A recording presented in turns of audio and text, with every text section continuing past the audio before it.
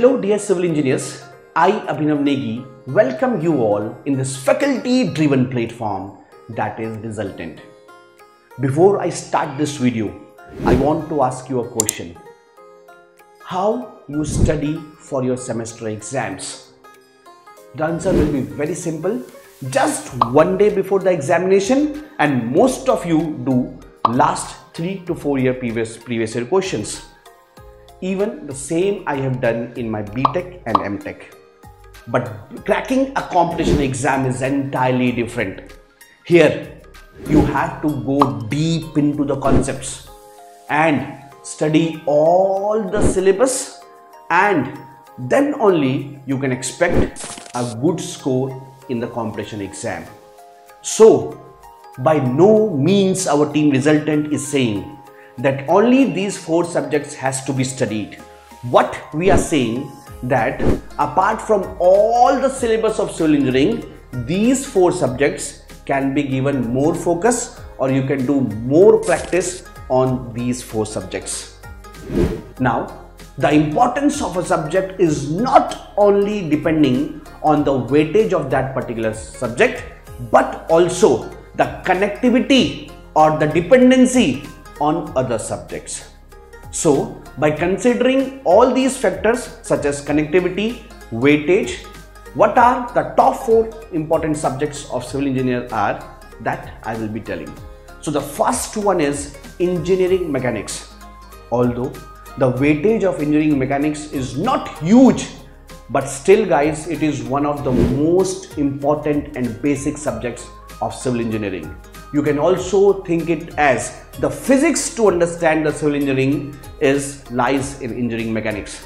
Only when you have a sound knowledge of engineering mechanics, then only you can have a very good clarity about the subjects like RCC, structural analysis and so on. And few theories and theorems that you will be studying in engineering mechanics like friction, like momentum conservation, will also help you to understand the subjects like highway engineering. The second most important subject of civil engineering is strength of materials. This subject, the strength of materials, which deals with deformable body, this you can think as the foundation of civil engineering. Once you know the strength of materials, then only you can understand the subjects like RCC, structural analysis, steel, and a particular chapter called shear strength of geotechnical engineering. The third most important subject is geotechnical engineering. It is not one of the highest weightage of civil engineering, it is the highest weightage subject of civil engineering. In GATE examination particularly, it will be coming of 14 to 16 marks, and I am saying it to be the third most important, not only because of its high weightage, but also because of a very important point, that it is that kind of a subject, it is that kind of a syllabus. If you study it completely with full concepts, then you have the maximum chance that you can score maximum out of whatever marks geotechnical is asked for. So after studying geotech, you are more sure than other subjects that yes, these questions you will be cracking in the examination or those 3 hours of the examination. Now the fourth most important subject is highway engineering. Guys, this is one subject whose weightage has been increased in last 5 to 7 years. As guys, in 2016 and 17, after that few subjects are added in civil engineering syllabus like PERT CPM, building material, railway, airport. So when these 4 subjects are added, that means which are already existing subjects of civil engineering, their weightage will be reduced.